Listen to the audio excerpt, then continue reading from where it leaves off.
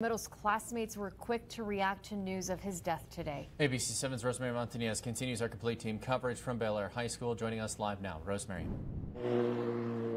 Well, Stephanie and Eric, I can tell you most of the students and staff here at Bel Air High School have actually gone home for the day after an incredibly emotional day.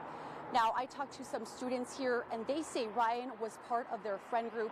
Obviously, they're still grieving after the loss of not only their classmate, but someone they loved so dearly.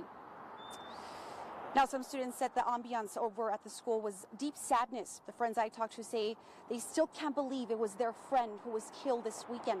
When I asked if they knew Ryan, they immediately said yes. They were proud to call him their friend.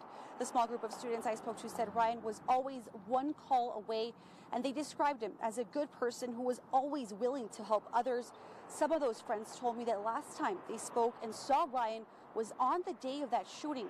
They say Ryan was encouraging them to go out to that party, but none of them decided to attend. Like, he was taken way too early. Like, he had a lot to prove. Like, he was doing a lot of things for our community and, like, for our friend group. Like, he was really someone we could look up to. He was really a role model to us. And it's important to note that officials with Isleta Independent School District have confirmed that Ryan was a student here at Bel Air High School. Additionally, they said they had counselors here on hand for both students and teachers who needed the extra help at this time.